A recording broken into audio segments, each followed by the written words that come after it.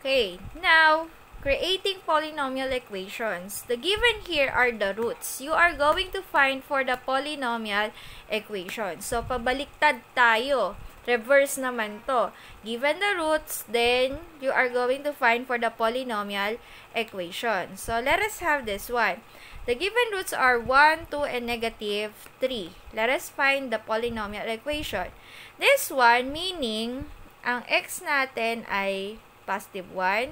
Ang another x natin is positive 2. And the another x is negative 3. Diba? Yan yung lumalabas sa atin, yung x's natin. So, pabaliktad yung gagawin natin. Reverse. So, sa imbis na equate it into 1, ilalagay natin siya sa x. Pabaliktad naman. Pabaliktad ang ating form. So, it becomes x. So, since ito positive, nilipat mo sa kabila, magiging minus 1.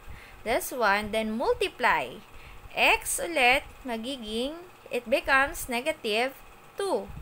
Then, x here becomes positive 3. Then, equate it into 0.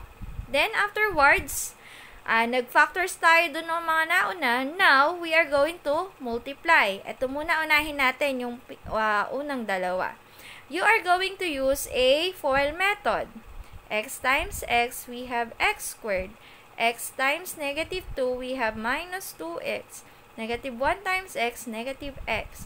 Negative 1 times negative 2, that is positive 2. Combine like terms.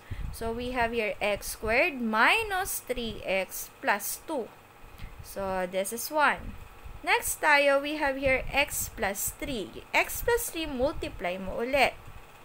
Equals to 0. So, we have here x squared times x, we have x cubed. X squared times 3, we have plus 3x squared. Next, negative 3x times x, that is negative 3x squared. Next tayo, 3x times 3, that is negative 9x. Okay? Next tayo sa 2. 2 times x plus 2x. 2 times 3, that is plus 6, equals 0. Then, combine like terms. So, ito ay parehas. Plus 3x squared minus 3x squared, 0 na yan. So, ang matitira sa atin ay x cubed. This one, combine to. Negative 9 plus 2, the answer is negative 7x. Then, plus 6 equals 0. So, this is now your polynomial equation. Okay? Let's move with another example. Let us have number 2. Number 2. We have 1/2 and negative 4 are the given roots. So, we have x is equals to 1/2, then x equals to negative 4. So, for us to find it, reverse ulit. So, cross-multiply mo yung 2 doon. So, magiging siyang 2x. Yung 1, lipat mo sa kabilang side, so it becomes negative 1. Ganun lang. Times, lipat mo si negative 4, which is x plus 4, equals to 0. Ayan na yan. So, how will you check this one? Tingnan nyo 2x minus 1 equals to 0. Transpose mo doon. So, we have 2x equals to positive 1. Divide both sides by 2. By 2, cancel out. Diba? Lumabas yung 1/2. So, tama yung 2x minus 1. Kabaliktaran niya. Then, separate. Not separate. Nalito na ako. So, you are going to multiply. Magka-create nga pala tayo ng polynomial equation. FOIL method. 2x times x, that is 2x squared. 2x times 4, that is 8x. Then, negative 1 times x, that is minus x. Negative 1 times 4, that is negative 4, equals to 0. Combine like terms. So, we have 2x squared, 8 minus 1, that is plus 7x, then minus 4 equals to 0. Our polynomial equation, we have 2x squared plus 7x minus 4 equals to 0. Number 3, we have positive and negative 1 and positive and negative 3. Guys, pag may positive and negative, this is the solution. Meaning, x is equals to positive and negative 1, then x is equals to positive and negative 3. Kapag ganyan, is squared mo. Squared both sides. Squared. So, we have squared, then squared. Kasi positive and negative. So, meaning this one is x squared is equal to 1. Then, this one is x squared is equals, what is 3 squared? 3 squared, we have 9. Yan. Tsaka mo siya i-transpose. Ito ay kapag positive and negative lang. O kaya may square root sign. So, we have x squared minus 1 times x squared minus 9 equals to 0. Okay? Then, FOIL method tayo. X squared times x squared, that is x raised to 4.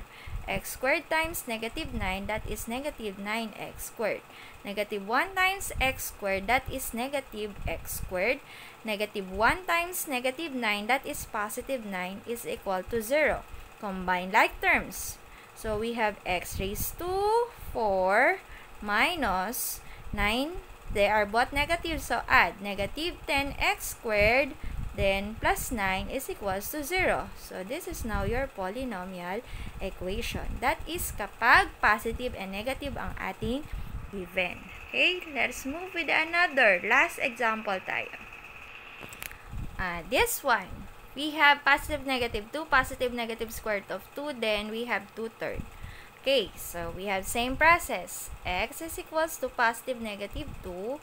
Then this one is x is equals to positive negative square root of 2. Then x is equals to 2/3. So, ito lang yung squared natin. Yung may positive and negative. Squared yan. Squared. Then, squared mo yan. Then, squared. This one, ano natin, multiply mo yung 3 doon. So, magigitong 3x. Multiply mo yun. Yung 2, lipat mo sa kabilang side, minus 2. Yan. Yan yung isa nating factor.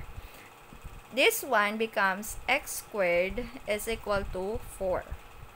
The factor is x squared, lipat mo sa kabila, magiging minus 4.